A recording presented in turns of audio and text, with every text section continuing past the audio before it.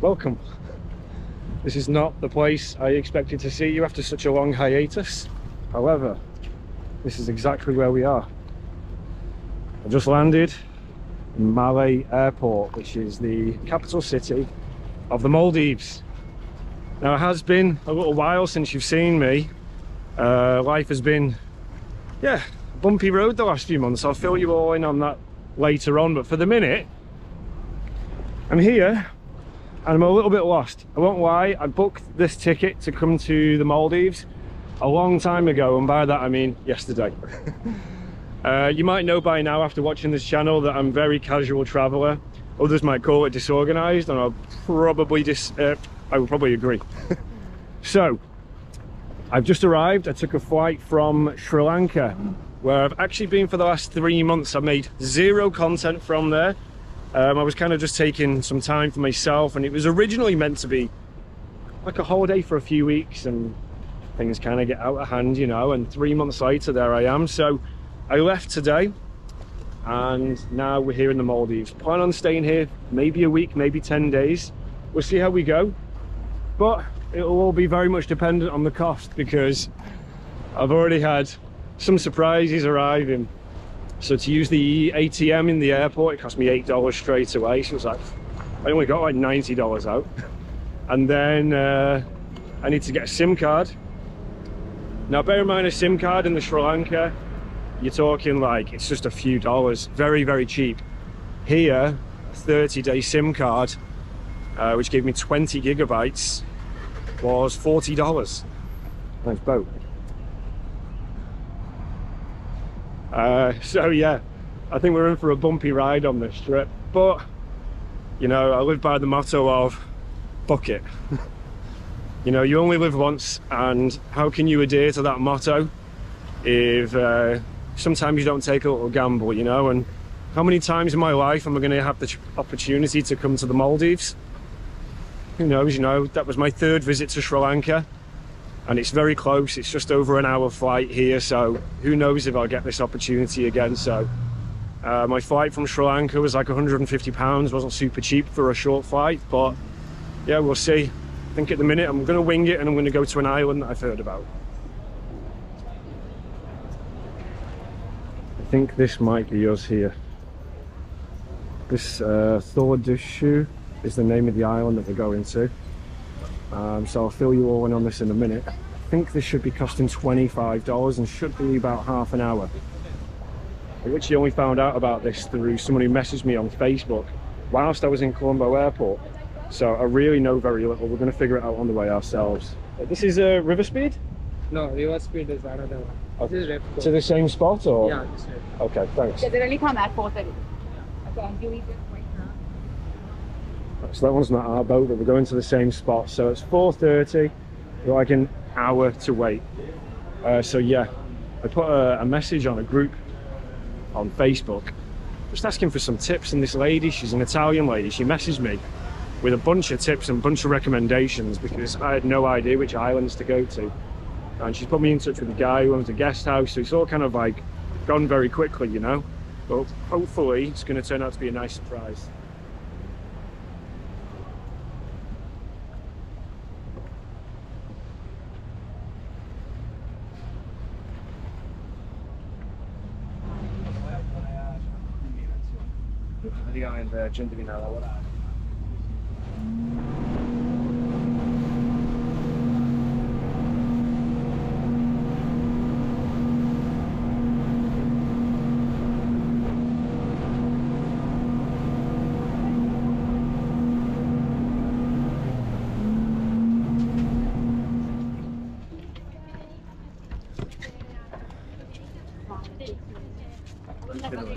Nuwara? Ah, it's nice to meet you. How's everything good? Yeah, everything good, yeah. So how long you want to stay here? I don't know. I only found out about this place this afternoon. The lady messaged me on Facebook. Yeah. And she told me, and so this is I have no idea. I only booked my flight to the Maldives yesterday. And without booking invoice, how did you overcome this immigration? They didn't ask. They are not allowing any guest without invoice. So I don't even. No, they did not ask me. So when I arrived in the airport, they asked me to complete a form online, and it asks you where you stay. Yeah, so I just put this island and your guest house, and that was it. Nothing more. Yeah. I was worried because when I travel, I never have return tickets because I don't know how long I stay. Maldivians are not sending back anyone. Yeah. From Europe or America, but the problem is you have to show them one booking invoice. Yeah. So they will be convinced they don't have any other problem with you guys. Okay. They will say that put you on arrival stuff. That's all. Yeah. That's all. Yeah, no problem today at all. Lots of development here, yeah? It's actually not development. They are repairing this road. Just for fixing it. Over rain, too much rain. This place was damaged. When was the rain? Oh my God! 5 days before also it was closing, and here water was like this. Wow. Yeah. So deep. So yeah, until it was too much rain. So that's why this road was under 5 feet water. Wow. And is that normal? It's not normal. It's abnormal. Because when It's abnormal. This is rain, not rainy season. It's over 2 months before. Yeah, because I come from Sri Lanka. Yeah. And in Sri Lanka in December should be no rain. Yeah. But Yeah, so much rain. Like the rainy season meant to be over. Yeah. But nearly every day, like rain. Unusual day. Yeah. We are not expecting this. Hopefully it's finished now, yeah? Hopefully, but nobody knows what's like, coming next. I come here, I want to swim, but in the beach, not in the road, you know? You have to swim on the beach, not on the road. Yeah. We made it.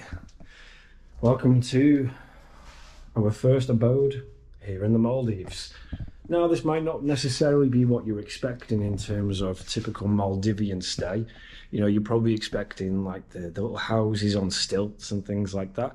And I'm sure we will see them. However, I am a long-term traveller, and so we're going to be a little bit more frugal. You know, we're on a mission here now to see, can the average traveller do the Maldives on a relatively affordable budget? And I say relatively affordable because it's still the Maldives. Prime example, so we've got quite a simple room here, which to me honestly is perfect. Like, you're just here to sleep. We've got what feels like a really nice comfy bed, which I'm very happy about because the last few I've had in Sri Lanka have been kind of a bit rough on the old back. We've got very simple but very nice and clean bathroom, so I'm happy with that. So yeah, look, the time here in the Maldives, hold on, I'll put this stand out. So this was very spontaneous. My visa for Sri Lanka was finishing tomorrow, and so the last few days I've been kind of having a look, where can I go, where can I travel to, maybe I'll extend my Sri Lanka visa. And the primary contender at that time was India or Vietnam, and just the flights were not working out good because, yeah, I left it to the last minute. Lesson to be learned there, so don't do that. And then I saw this flight to the Maldives, and I thought, it wasn't on my agenda, you know, it's the Maldives at the end of the day. But, you know, the flight was okay, and I figured, what the heck, let's do, you know, 5 days, or let's do a week in the Maldives, and let's test ourselves. Let's see if we can do it for a relatively decent budget. The guy who was with me before, his name is Nuwara, and he was the contact that I was given today through someone who messaged me on Facebook. I just put like a little post in one of the Maldives groups just to see if anyone had suggestions or whatever, and this nice Italian lady messaged me today, actually. In fact, it was actually as I was at Colombo Airport. So you can see what very little prior information or plans I've had. She recommended me to come to this island. She gave me his details, and here we are. So yeah, let's get cracking.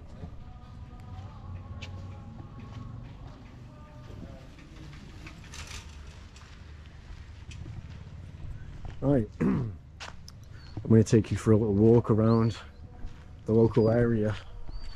before it goes dark. We're not too far off the sunset time here, and you can hear the mosques in the distance. So the Maldives is a primarily Muslim country, so I think that's going to be a regular occurrence. They'll be doing their prayers. Hello. Some nice shops. They do the prayers 5 times a day, so we're going to be hearing the calls quite frequently here. It's a very big development. So from what I know, I've just spoken with a guy in the hotel there who's a traveller as well. He's been here for a week, and he says that this is actually one of the most kind of mixed islands, where there's, you know, locals and foreigners kind of coexisting, living together. Whereas on a lot of the other islands, you know, some of them might be specifically for foreigners, like with resorts and things. So it looks like there might be some good options on here in terms of eating, activities, excursions. He said that, I think probably like many places in the Maldives, the aquatic stuff is very good here, snorkeling, scuba diving, fishing, and it's meant to be very good here as well for surfing. Thank God I'm a pro.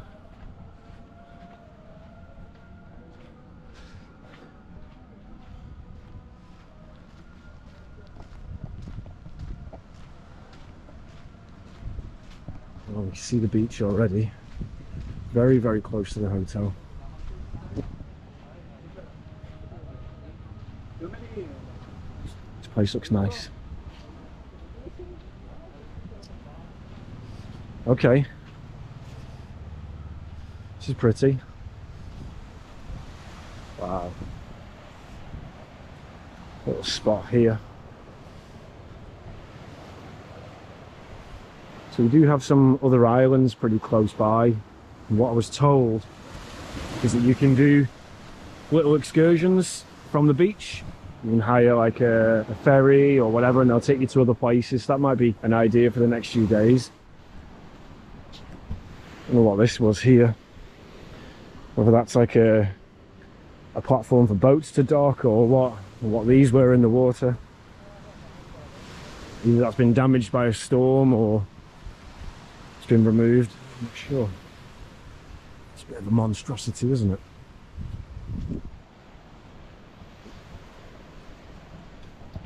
So the lad who I was speaking to in the hotel, he says to me, like, here he's kind of budget friendly by Maldivian standards. Maldivian, would that be right? Maldivian? Okay. If that's right, if it's not, we'll stick with it anyway. So by Maldivian standards, the prices here are actually pretty decent. There are prices for locals and different prices for foreigners, but if you travel enough, you'll know that's quite common in parts of the world. But from what he was saying, you know, you can eat here pretty reasonably and the food is very good. The excursions on boats and things like that are pretty well priced. And there's an important one, again, like with it being a Muslim country, be careful, you know, with what you're wearing. You know, respect their local culture, and that's one of the reasons why I didn't show anything from the speedboat, because the boat was full of Muslim ladies who were obviously all covered up, and they probably don't want the camera in their face. What's going on here?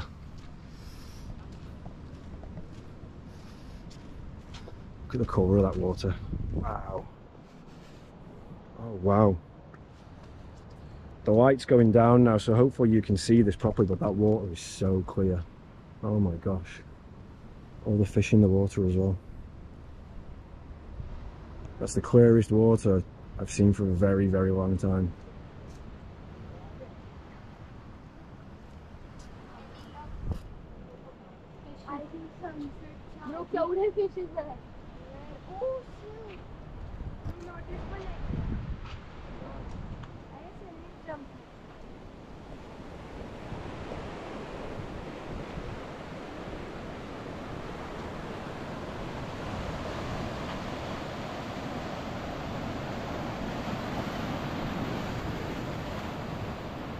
It looks like the sunsets might be really, really nice here, but unfortunately from the other side of the island.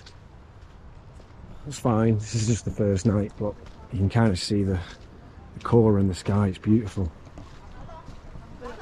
Huh? Ah, what is this? Is fruit or sweet? No sweet. No sweet, savoury. Spicy.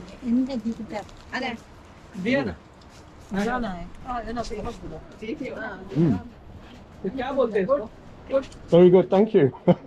Thank you so much. Wow. There's my first sign of Maldivian hospitality. Give me some little snack. And a nice sunset going on. Thank you. That is really tasty. I don't know what's inside of it, but it's quite the mouthful. It's a bit chewy, but very tasty. Mm.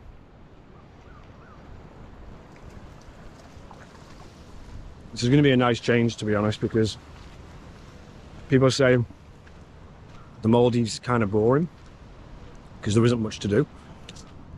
But that is exactly what I need, because the last few months in Sri Lanka have been a little bit too heavy. I've been going into party mode a little bit more than what I would like. So the Maldives is a no alcohol country. You can get it in the resorts, but generally speaking, alcohol is not permitted. So on islands like this, you won't find it. And I'm quite happy about that. I won't lie. I'll be happy just with my super tasty, delicious snacks. Mm.